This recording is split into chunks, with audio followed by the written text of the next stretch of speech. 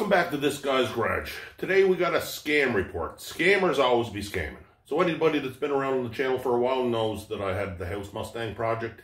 I now have it on the interwebs for sale. And I got a text message last night wanting to buy the car.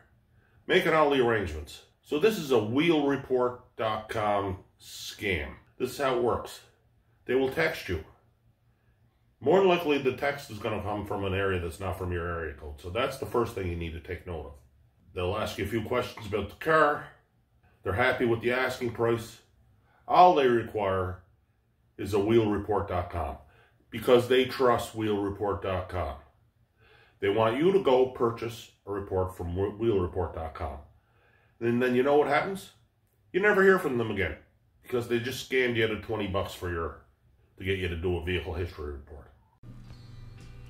As you can see here, the website looks pretty legit. It'd be easy to get roped into this scheme, thinking that you have an easy sale.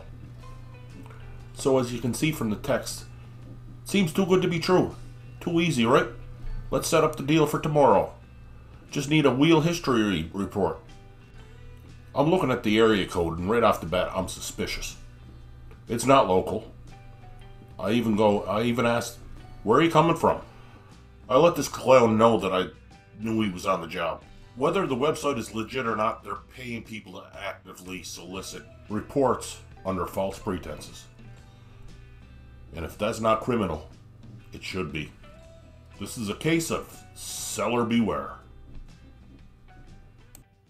So beware of this wheel report scam. As with everything in life, if it seems too good to be true, it usually is. So thanks for stopping by This Guy's Garage. And if this video helped you out, you can hit that subscribe button. It'll be right there. You can watch another video right around here somewhere. Until next time, folks. This guy.